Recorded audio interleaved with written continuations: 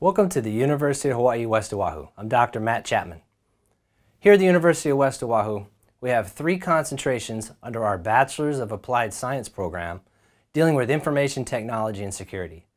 These are our CENT degree, which is Computing, Electronics and Networking Technology, our IT concentration, which of course is Information Technology, and our ISA concentration, which is Information Security and Assurance.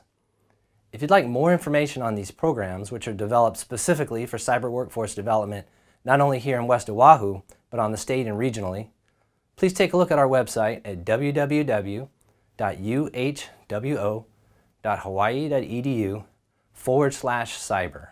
There at the top, you'll see a tab that says Academics that'll give a complete layout of our academic programs and highlight some of our featured courses. Additionally, at the top, you'll see a tab that says CSCC. This is our Cybersecurity Coordination Center.